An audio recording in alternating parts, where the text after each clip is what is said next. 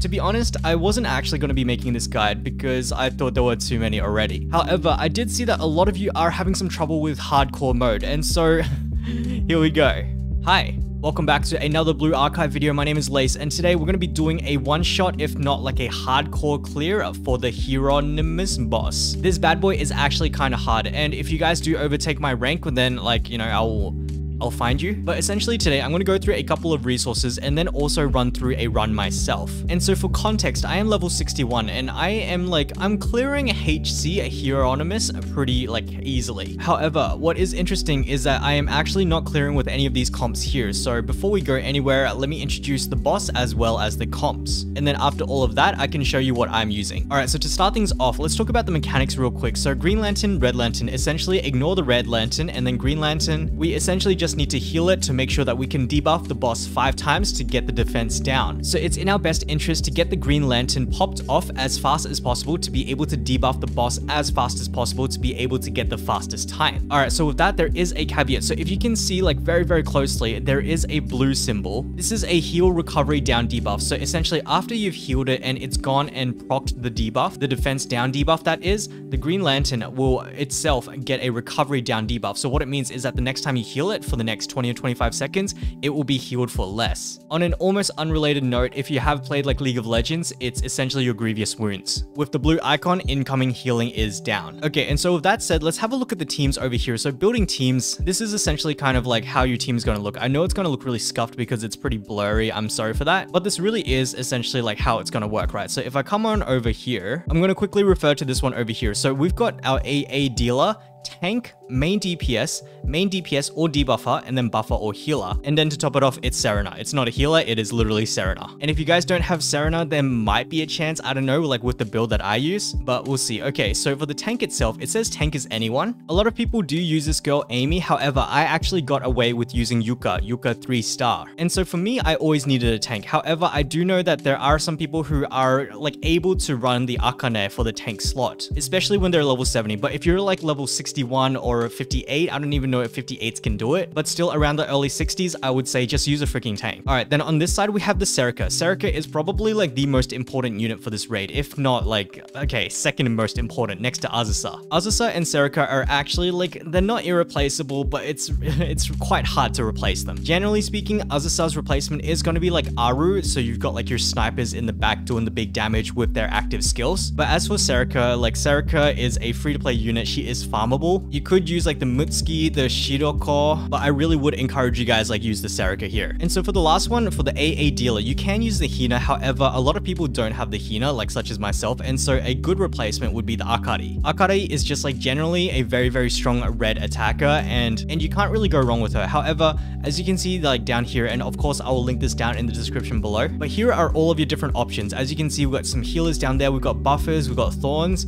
I learned the other day that thorns is supposed to be it's like supposed to be a gender bent Karen, and if you guys think of thorns as Karen or Karen as thorns, like, yeah, I don't know. Anyway, let's move on. So that's essentially the team structure. You can have a look at some of the ones over here. However, I would say ignore the extreme. I think at this moment, only maybe 3 people have cleared it on Asia, maybe 2 people on NA, and I think either 0 or 1 on EU, something like that. All right, so with that being said, let's jump into the comp itself, into the game, and I will show you guys my characters so that you guys can actually kind of have a baseline to compare against, right? All right, my guys, so here is my team: Serika, Yuka, Azusa, and Akari, all at level 61 because that is my max level. And then as for the supports, you can see that I am actually running a double healer, Serena and Hanae. So to give you guys a little bit more context, let me go into each of these characters and show you what exactly I have equipped for them. So for Serika, as you can see, level 3 EX skill as well as 7 throughout all of these skills. However, the most important skills would be the sub skill and then the enhanced skill. The basic skill, like, it's okay, it's some nice extra damage, but you really do want to be like leveling these ones first, 100%, up to 7 at least. And so this is a quick look at the items for level 45 T5 gloves as well as level 20 watch, so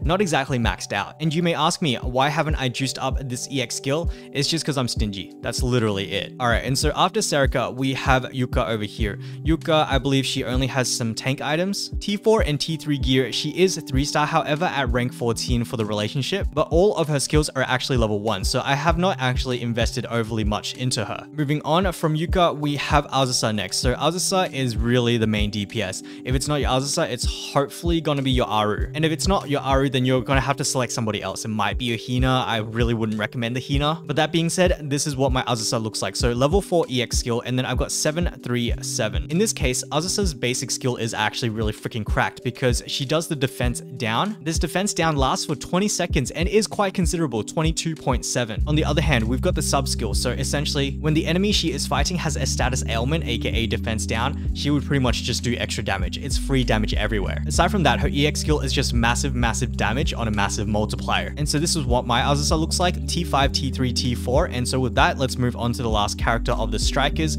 Akari. And my guys, as you can see, Akari actually is not very invested at all. Level 10 all T1 equips and level 1 skills straight across the board. However, my Akari is 4 stars. I do believe my Serika might be 4 stars as well. Let me just check that one. And so yeah, she is 4 stars. However, remember that 3 stars to 4 stars, whilst it's good, it's not like 100% necessary. And so generally speaking, if you have more levels than me, like level 61, maybe you're level 64 or something, and you have better equips, that may certainly bridge the gap and possibly exceed it. All right, and so here are actually the two most important units. We've got Serena as well as Hanae. So this is what my Serena looks like. Her EX skill is 3, and then I've got the basic and enhanced at 4. Extremely important. So actually remember all of these. Basic 4, enhanced 4, and EX 3. And then her healing amulet is level 40 T4. And the reason this is important is because if I come back to the screen over here, let me just show you guys this try hard spreadsheet. I freaking love it. So essentially here, what the spreadsheet tells you is if you can one-shot that Green Lantern in the boss. And what I mean by one-shot is that if you can drop your Serena heal and it instantly heals the Green Lantern to full to then proc the defense down, that would be really freaking awesome. And it's also part of the reason why I have to run 2 healers. So for me, I come under this bucket because my Serena is 2 stars, the passive and the enhanced is also level 4, and then I also have a level 4 necklace. My Serena's EX skill is level 3, and so therefore I need to be level 63 to be able to one-shot that Green Lantern. One-shotting that Green Lantern is just so important, but like not for me because I run dual healers. So yeah, just check on this sheet to see if you guys can indeed one-shot it. But with that said, let's get back to it and I will introduce you guys to the last student. So here is my Hanae. She is at 3 stars, so she is technically giving a little bit of crit damage, but then her healing skill is level 1, although she does have a T3 healing necklace. Not much to say about this one, except for the fact that she is 10 levels under leveled. So you could probably actually match the stats for this one here. All right, and so that is my team. Let's go have a look at a run that I've pre-recorded because I cannot talk while I run. All right, my guys, welcome to the Hiero raid. Let's load in and all right, here we go.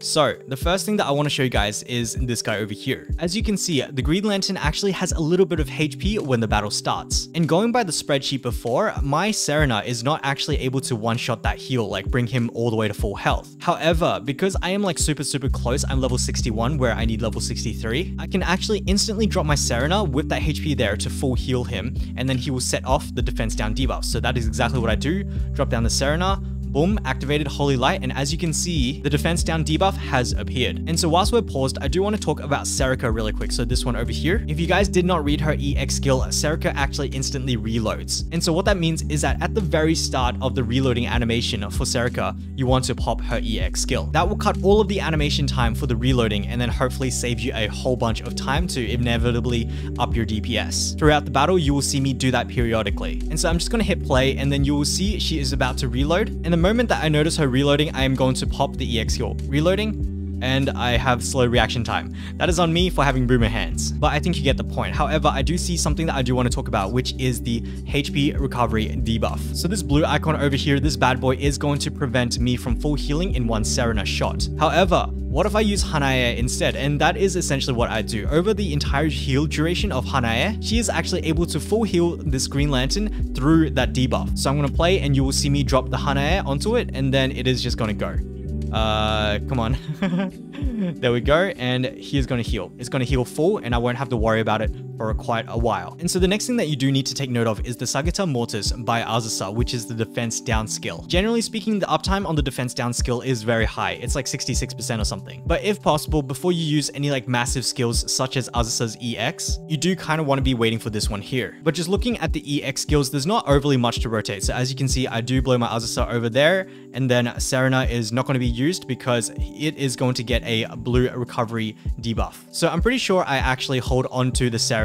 Yeah, so I'm looking to rotate my Akari, which may or may not be a good move considering she's actually not that built. I don't know if it does much damage. Do I do it? I think I do it. I do it because I want to cycle. So the Serika, as you can see, she was reloading. So I really needed to do that Akari a little bit earlier so I could faster recharge my Serika. And then as I am cycling through all of these skills, I can get back to my Hanae, which then will juice up the Green Lantern. As you can see, it's going to tick and then tick and then tick. Okay, it's going a bit slower because I am on 1x speed. But then now I see the timer. So as you can see, 5, 4, 3, 2, 1, boom, that character is dead. If this death timer bomb is on your Yuka, you can actually use her EX skill to be able to successfully block the entire damage. On the other hand, because I am using the Hanae for the Green Lantern, I can actually use my Serena to drop it on whoever the timer bomb is on. And if you guys didn't know, full healing the character with the bomb will actually disarm the bomb. So we're going to do a quick airdrop onto the Azusa with the Serena, and as you can see, the bomb has disappeared. Holy Light is triggering over here. We have 3 of the defense down buffs. Hopefully by the time we get to phase 2, we will have 4, almost 5. So I believe I'm just cycling through each of these skills. As you can see, I should have cycled a little bit faster to make sure the Serika is going to be able to get her EX skill off. And then Hanae back over here. You can tell that I'm rushing this Green Lantern, right? Because I'm not waiting for that debuff to go away. The other strat is actually to wait for that debuff and then like full heal it with the Serena. I just do it with the Hanae just because this is what's working for me. So that is eventually going to full heal. And then we are going to enter phase 2 very, very shortly. And if you guys don't know when that happens, it's actually right now. It's on the 13 bars. Now?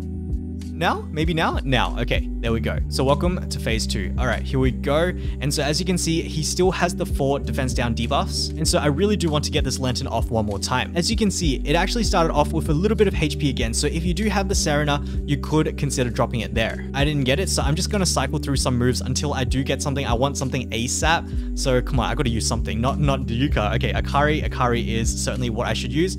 Serena, it's a little bit too late now. However, I did notice that the Serika actually was on low HP. So that was certainly a good move. However, using Serena on the Green Lantern there would have also been okay, because then I could use the Hanae on whoever was low and it wouldn't have mattered, like just the other way around, right? So as you can see, Hanae going in, we're about to go into 5 debuffs, and then this is where you really let everything fly. The Azusa is going to do mass damage, Serika is just going to do even more damage, everybody's doing more damage, and hopefully you can one-hit the boss. Here we go with the Holy Relic, 5 debuffs. That is good. That is juicy. And this is where you really want to cycle your Azusas as fast as possible. It might be your Arus or whatever, but that is pretty much it. Like, I am essentially cycling the skills over and over. Hopefully you guys will have the survivability to do this because they are getting a little bit low. But yeah, like 4 bars left at 37 seconds. Azusa's doing mass damage. I'm healing her up because like Yuka could die. She does die. Screw it, because there is only 1 bar left and we have secured victory. Victory. Okay, there we go. There's the victory. That's it. That's pretty much it. Hopefully that was kind of helpful. That scored me about 6.9 mil. And so really that was it. I know the investment is a little bit steep. For example, like maybe the skill levels of your Serika are relatively low, but then in that case, all you need to do is probably take in another team because the rest of the stats aren't really unrealistic. Yuka, Akari, and Hanae are virtually uninvested. They pretty much only have levels, although my Yuka actually does have gear, so let me take that back. Serena's healing is like so critical, you probably wouldn't be able to do it without it. And then your main red DPS, hopefully she will be juiced out like quite a fair bit. But yeah, again, like I was trying to say, if you guys can't one-shot it like this, then I would encourage that you use a couple of throwaway teams to at least get the boss down a couple of bars. When I first tried it, I had to 2-team it, and the second time I had to take down 4 bars. And honestly, that was pretty realistic, so hopefully all of this has kind of helped you. Alright, I think that's it. So now I guess I do really need to ask you guys, was it actually helpful? And the reason that I asked this question is because there is a lot of gear disparity. There is a lot of level disparities at this point in the game. Eventually, when everybody hits like level 70, everybody's juiced out in T4, T5 gear because of all the 2x drops or whatever. It will be a lot easier to make guides for everybody because of the parity, right? So my guys, let me know if that was helpful down in the comments below. And if you would leave a comment, I'll really appreciate that because it means you've watched up until the end of the video. So thank you guys so much. But otherwise, if you did find this helpful, please consider a like. And if you would like to see more, please consider a sub. I promise, my guys, more Blue Archive content, I swear. However, as your girl Azusa once said, all good things must come to an end. And so thank you guys so much for watching, and I'll catch you guys in the next video. Bye bye.